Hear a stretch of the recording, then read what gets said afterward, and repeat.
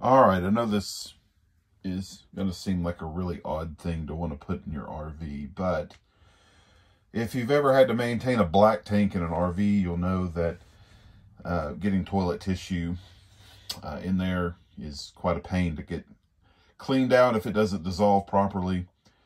It often doesn't dissolve very well, and it takes a lot of effort and time to fix that and clean that tank out through back flushing and other means. So I've always wanted to try to get a cold water bidet, which, you know, some people may find uncomfortable, but it does the job, into an RV. The problem is the RV toilet, at least the standard one, doesn't really support a lot of the standard, you know, clip-on or screw-on bidets that are available on Amazon and other places. But what you have to do, and essentially they make a toilet for that. They make a standard height, standard type RV toilet. I mean, at the top at least, it's like a standard bowl that you'd have in the house, but in the base it ties in to the RV septic system and mount just like a standard toilet would. And of course the water line that goes to your RV toilet, at least in my RV, was a standard 1/2 inch screw on and fittings, and it used like a rubber PVC pipe that comes out.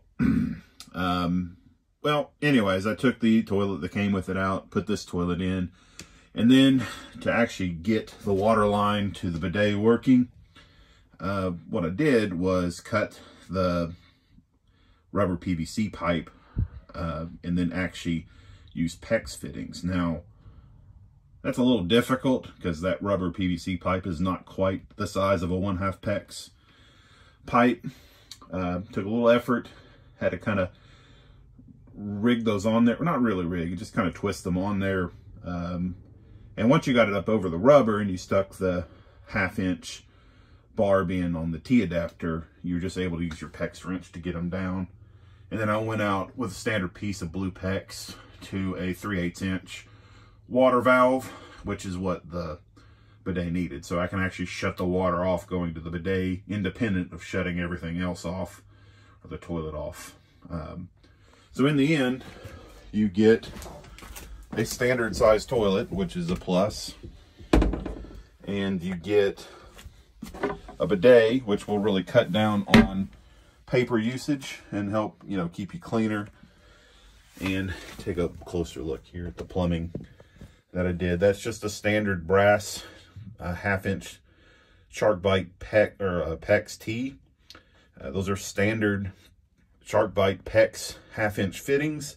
They don't quite fit up over the hose. You have to kind of, like I said, get them up there, get them on there. But once that clamps down, they do not leak. I had it run overnight with the water all the way up, high pressure, no pressure reducer whatsoever, got no leaks.